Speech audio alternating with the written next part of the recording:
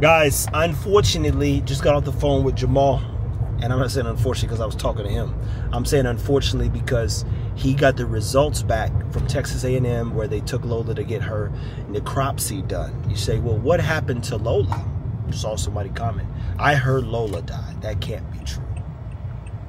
So I didn't say anything. You guys heard some of it, but it's not my right to disclose, talk, or share until I have more information. What went wrong and maybe what to look out for so that this type of thing never happens again. The irony is the dog was a fighter, and you know, we did the abortion, so you know, literally one of the concerns is the dog could die during the abortion. She lived through that, survived through that. Well, guess what killed her? I'll give you a few seconds to guess, and then I'll tell you. The necropsy came back, aka a dog's autopsy, and come to find out, unfortunately, she swallowed a corn cob. Corn cobs are not going to pass. Maul believes that, you know, sadly, his youngest, you know, his son might have. Not laughing, but like we both kind of chuckled, like, oh man, Mike gave the dog a corn cob, and he's like, yo, he heard them on speaker to start crying. So the thing is, Lola, Ice, and KK, which are the dogs that resided with Jamal, they're not what you call trash bandits. So they're not the dogs who are going to dig in the trash. They're not, you know, living in the trash. They have no interest in the trash. So they almost literally have to be given stuff. And so I was like, yo, we're reliving this thing right now because, you know, the old lady don't even make corn on the cob. And the one time it's made, the dog ingested, and we don't know what the problem is, but she's not eating, she's doing some drinking, her temperature's fine, and then boom, she's gone. Your dog swallows corn on the cob, people, let me be very clear to tell you, it's not going to pass. It is not going to pass. It will cause blockage, and the body then, if you don't get it taken care of in due time, will go into a state of what you call necrosis, and the intestines will sit on each other, so the doctors then have to oftentimes put fluid back in the stomach, pull, separate the intestinal walls, cut the area where there is necrosis taking place. And what that is the intestines, when they get to the place where the thing gets stuck, what happens is there's an area in the intestinal wall that turns black. Then you have to reattach the intestines to the area, and forever your dog will have some digestive issues. And I know that because of Tron. Tron swallowed that damn toy, and you know, we had to cut it out of his stomach. We didn't, but the doctor did. So that's the start of the day. And now I'm going to go meet Andrew over here, get some tacos, and we go to the Blender. We knock out 2 podcasts and kind of go from there. But when I tell you, shit, they've done a good job of taking care of the dog. So we definitely want to get him another dog and give him another chance to be pet parents, and great pet parents to say the least. They're not the people I'm ever worried about when it comes to being a part of the program. They stick to the plan. And a 2-year investment in terms of time, energy, and effort, it's, in this case, it's gone. On their part, you go, damn, we're just planning for her next heat to deal with Frank, and whoo, man, say I'm more sad for them because they've been trying to get into the dog space and, you know, be around those and that do it right. So it sucks to see that that's what took their dog out. So stay tuned. Maul and I'll do some talking on the videos, and we'll probably have to speed up the process of breeding Cha-Cha. It's the other day, and this is just perspective. This is behind the scenes. I'll do some overlay because these things start messing with the money. Yeah.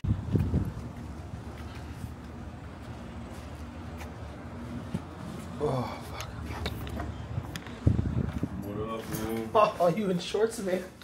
Dude, it's gonna be 9 days of that. Yeah, what do you got going on?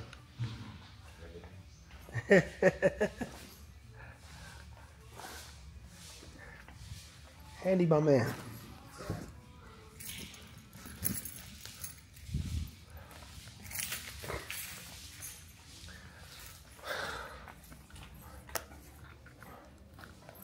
We're gonna do a couple podcasts and then we'll get into some good content.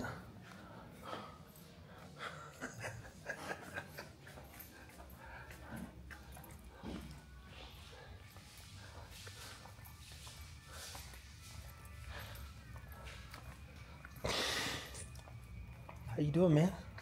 I hated you to get over there yesterday, man. Huh? We still went and had to get some of that lunch.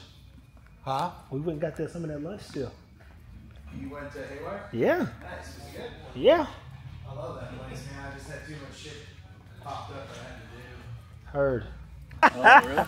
That's what he just said. He's like, oh, you wearing all white to dig holes. Might as might as well.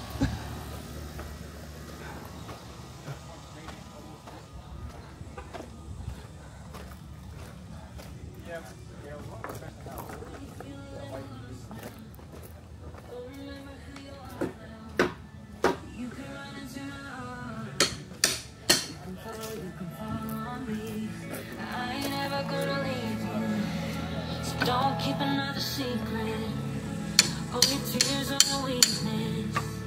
You can fall on me. When you feel a little lost now, don't remember who you are now. You can run into my arms. You can fall on me.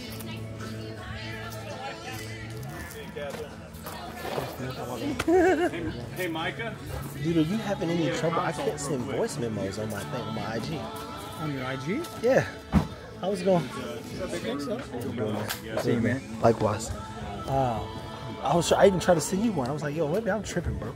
On Instagram? Yeah. Yeah, definitely didn't get nothing from you. Oh, I know. Hold on, see if I can do a trap test and see if you can get this voicemail off. Did it say it failed or went through? I went through. That's crazy, man. Money. Test and see if you can get this.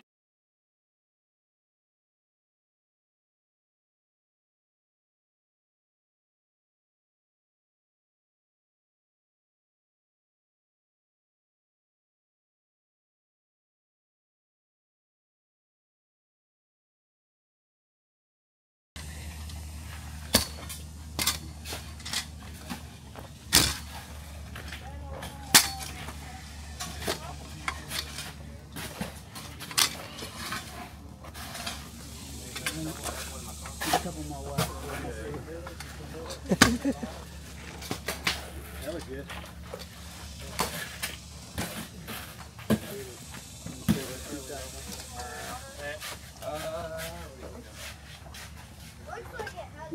Damn, that hole is thick.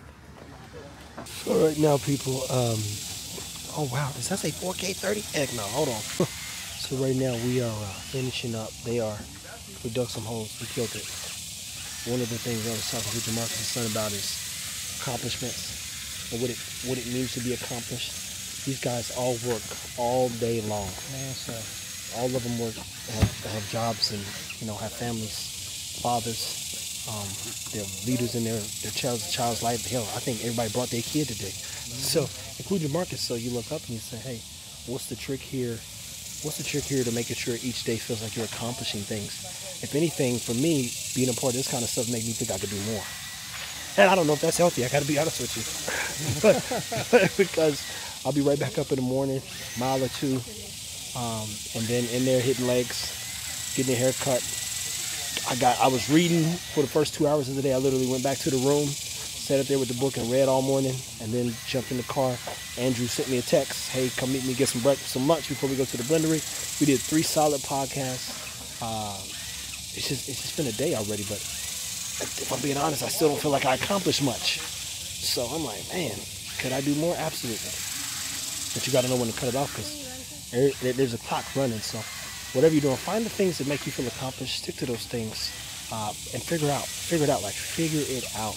Don't give up on yourself. Not yet, at least. Look at this, man. This is crazy. You could have never told me years ago I'd be out here working with people to build a porch. This is literally a porch being built. Oh, this thing doesn't zoom in this time of night, but it's like 1, 2, 3, 4, 5, 6, 7, 8, 9, 10, 11, almost 13 people over there working.